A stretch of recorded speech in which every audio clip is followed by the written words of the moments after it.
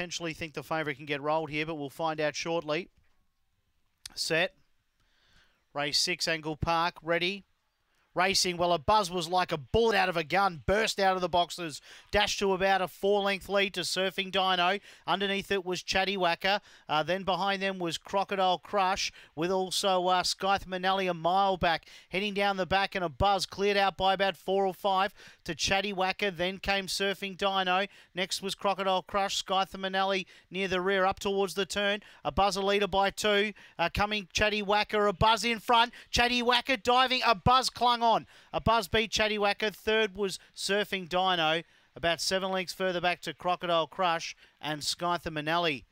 Oh, I thought the favourite was going to stop, but just clung on the 3, a Buzz. It'll get the job done in front of the 2, Chatty Whacker, and the 8, Surfing Dino, will complete the top 3. 3, 2, 8 will be our numbers. Race 6 here at Angle-Park. 3, 2, 8 and 4. 3, 2, 8, 4, a Buzz in a time of 30:15, trained by Cameron.